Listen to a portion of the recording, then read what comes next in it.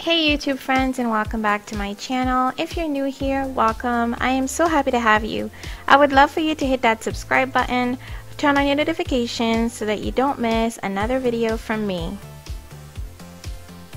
Today's video is going to be a DIY that is inspired by this piece from Pottery Barn, and I really liked it, but it was $159 and I decided to make my own version, and if you want to see how I achieved that, just keep on watching. So what you're going to need is a set of embroidery hoops, and I got these at Hobby Lobby. So I have they come in a set of two, so that was two for $1.99 for the 12-inch hoops. And then I got these 8-inch hoops for $1.49, and that was again two per, so it's $1.49 for two. Next I'm going to be using 6-inch hoops, and they're $1.19 for two, and I got four of those. So two sets of those, and then two sets of the smallest ones, which were 4 inches, and they were 99 cents for two. So you can see this is super budget friendly, super affordable. Next I'm using these plaques that I got from Walmart actually, and I believe they were 98 cents per plaque, and I hauled them a little while back, and I thought I had 4 of these, but I only had 3, so I'm only going to use 3. I'm going to be using a paper towel roll that I'm going to cut into these 1/4-inch strips, and I already pre-cut them just for the sake of the length of this video. And I'm also going to be using these little Dollar Tree round circle mirrors. And for my glue, I'm using this all-purpose Platinum Bond 7800 glue. So I need some scissors, and then you also need a pencil, something to make a marking. Now these embroidery hoops come with these fasteners that you could easily pop off and then fill it in with some wood glue and, you know, create steps for yourself. I'm not going to do that. I'm just going to tighten them up, and I'm going to leave these fasteners on, and I'm tightening them so that my structure is going to be secure, and that eliminates about 3 steps. That way I don't have to fill it in with wood glue and glue it all together, and that way I still have a secure piece. So what I'm going to do, since I'm going to be adding the plaques onto this, I'm just going to put the fasteners in a cluster where they'll be hidden by the plaques that I add on.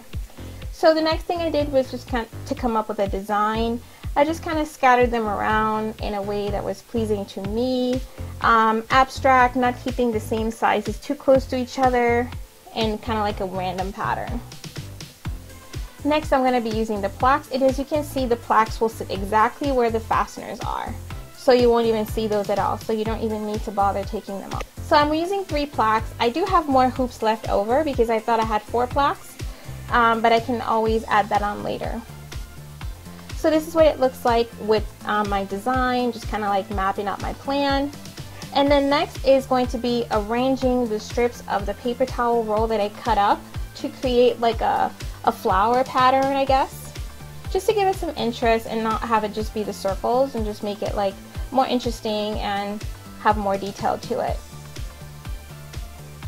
So once I do that, I just kind of decided where I was going to put them, and I'm going to add the mirror on top of it. But that's going to be the very last step that I do, because once I place everything and glue everything on, I'm going to be spray painting the piece and then adding the mirrors later. But eventually this is what it's going to look like. So now it's time to add the glue. So what I did was I made some markings where the hoops were touching each other, and then I added the Platinum Bond. Now it's just like E6000, it takes a while to dry, but in order to make sure that it stayed in place, I put some hot glue on either side of that little daub of Platinum Bond. So I just allowed the hot glue to dry, so that way it would keep it in place for me, and that way I could save myself some time, because I don't have time to sit there and hold this thing until it dries. And if you don't, because they're not exactly the same thickness, you'll see that it'll be uneven. So you do want to use that hot glue to keep it so that the E6000 can dry up. So you can see right there, that's what I did. I just marked it and then added the glue. I added the hot glue off camera. For some reason I wasn't in the shot, I didn't even realize.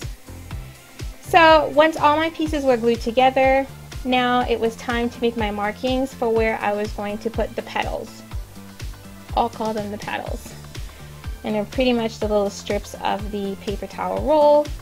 And then once I had my markings done, I started gluing them on. I just glued the rim of the petals and added them on. Kind of like the way you would add things to a clock, like at 12 o'clock, 6 o'clock, 3 o'clock, 9 o'clock, and then I would put some in between.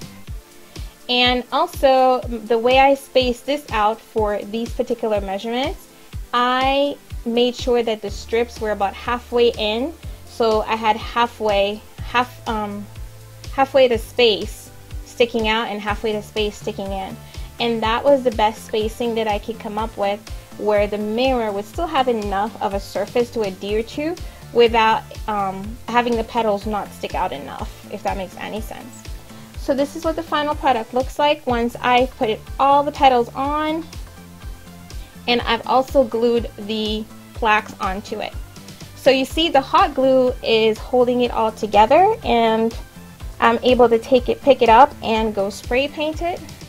And this is what the final product looks like. I am extremely happy with this result.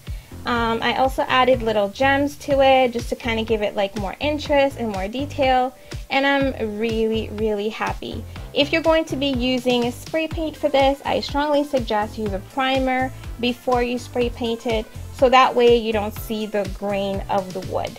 And that's it, you guys. If you like this video, please give it a thumbs up. I thank you so much for watching, and I'll see you guys in my next video. God bless. Bye-bye.